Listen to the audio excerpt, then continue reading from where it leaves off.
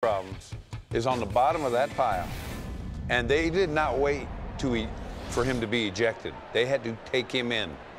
He may end up being hurt from being on the bottom of that pile.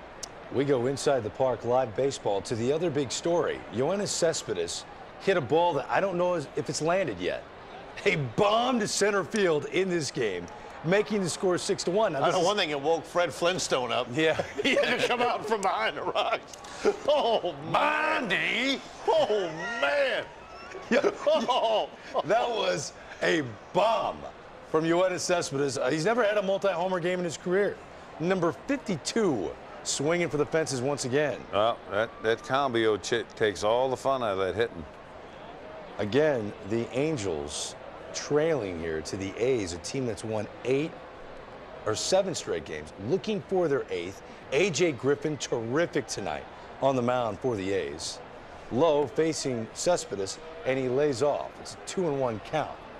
So in case you're just joining us, we want to show you the home run right side of your screen. Look where this thing lands. Watch. You're going to see Fred Flintstone come out from beneath the door. There it is. He's like, Wilma, what's going on here? I need some peace and quiet. Whoa! We're playing a baseball game here? What's a baseball doing up here?